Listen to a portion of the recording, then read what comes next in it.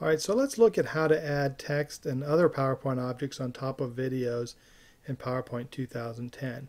So let's go to a blank slide here. I've got another PowerPoint slide open. And what we have here is we've got a video, and so we play the video. I'm going to play it, and you can see there's this white horse, and we're going to have something on top of this slide, and we'll have that come in here.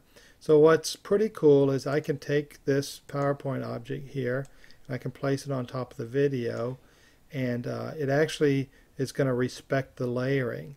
So the video is on a layer below the object, so when I play the video here, let's play it, you'll see that the PowerPoint object stays on there, and that can have animations. It's really neat because you can have a video play and you can have things on top of the video, so you can point out different assets of the video, or you can have little text bubbles or whatever you want it to be.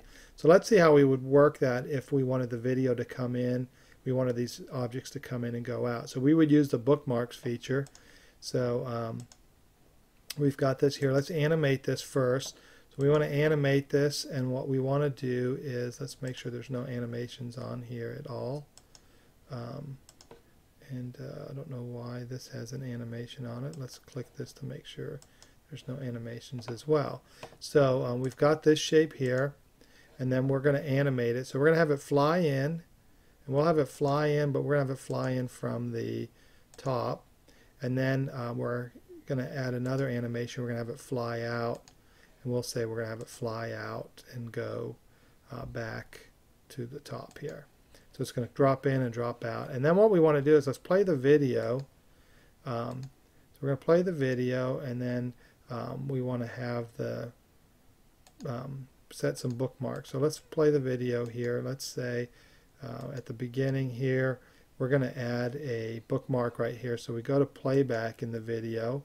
We want to make sure the video plays automatically, and then we're going to add a bookmark, and then we'll play it for a little bit, and then we'll do this here, and then we'll add another bookmark, and that'll be when it flies out. So all we need to do now is we need to set triggers for the bookmark. So we've got our animations. We're going to come back to the animations panel. What we want to do is trigger it. So we'll say the first animation, which is the fly in, we can click on that. The first animation, we're going to trigger it on the bookmark 1. And then the second animation, which actually is now this, the fly out, we want to trigger that on bookmark 2.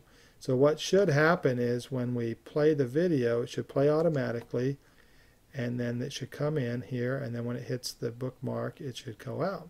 And that's basically how that works. So there's a lot of really cool things that you can do because the way PowerPoint 2010 works with layers in the video. And you can go to the home pane, go to your selection panel, and then you can see that the video is just another layer within that, and you can move that around.